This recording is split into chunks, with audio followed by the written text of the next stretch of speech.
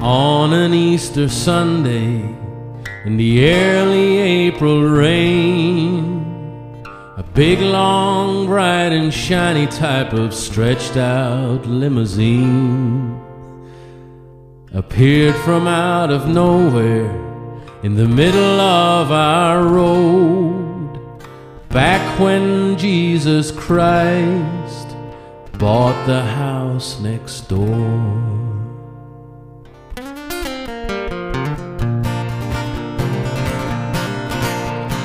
Everything slow motion with a symphony of sound. He came floating up the path, he's 2 feet off the ground. And if he brought a suitcase, it's hard to say for sure. Back when Jesus Christ bought the house next door. Dressed from top to toe in a snow-white three-piece suit, and there above his head was an angel playing flute.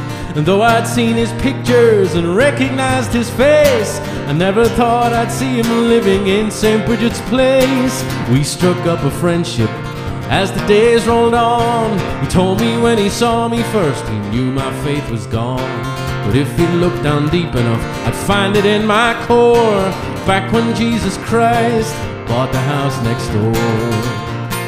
The neighbors said I'm crazy because they just cannot see it's Jesus that I'm talking to, and he's talking back to me. To them I'm just a lunatic whose mind has gone astray, but Jesus taught me to forgive them every time I pray.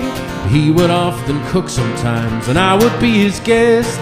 We'd sit and talk for hours on end, get things off our chest. He told me he was sick of being worshipped and adored, back when Jesus Christ bought the house next door.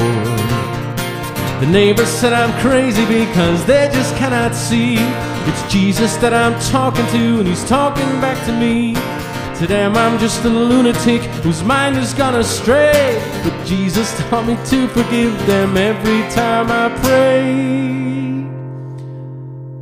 And then one Sunday, mid-July, I realized he'd gone. I bowed my head and began to cry in the middle of his lawn. So many faithful questions unanswered in my mind. How could my friend and Savior leave me here behind? And then I got a phone call and the ID said unknown. I answered to the Pope himself, ringing me from Rome. He wanted to explain why Jesus couldn't stay, and would I keep an eye on things while he was away. The neighbors said I'm crazy because they just cannot see it's Jesus that I'm talking to, and he's talking back to me.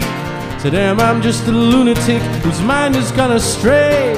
Jesus taught me to forgive them every time I pray. The neighbors said I'm crazy because they just cannot see it's Jesus that I'm talking to, and he's talking back to me. But I don't really care if they believe me anymore. I know for a fact Jesus bought the house next door. Amen.